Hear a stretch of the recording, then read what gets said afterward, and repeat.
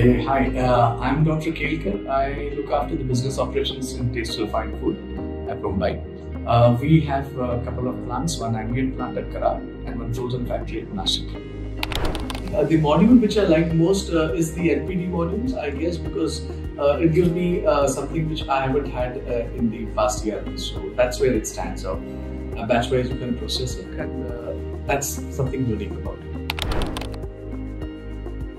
See, challenges when we run a ERP or when we are trying to implement ERP, it's mostly to do with stakeholder management. Stakeholder in terms of everybody who's an outsider and insider also.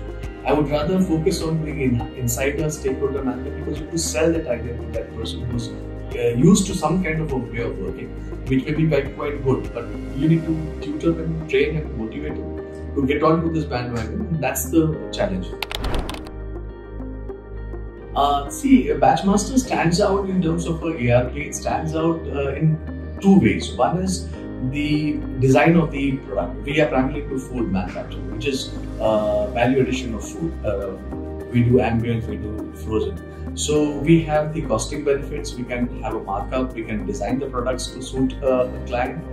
And second part is the nutritional information also can be plugged along with it. So these days you get recipes which are required to be having some kind of a nutrition plan. For example, if you want impact foods to give to armed forces, so we need to give them those calories. So that helps us design our product. So it's a very beneficial tool, I think, which I found a little different than most of the ERP which I've seen till now. Oh yes, quite satisfied because we're still in the process of implementing it.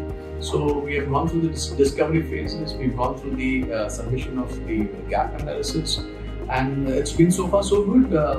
We need to now finish our masters. Yeah, that's where we are.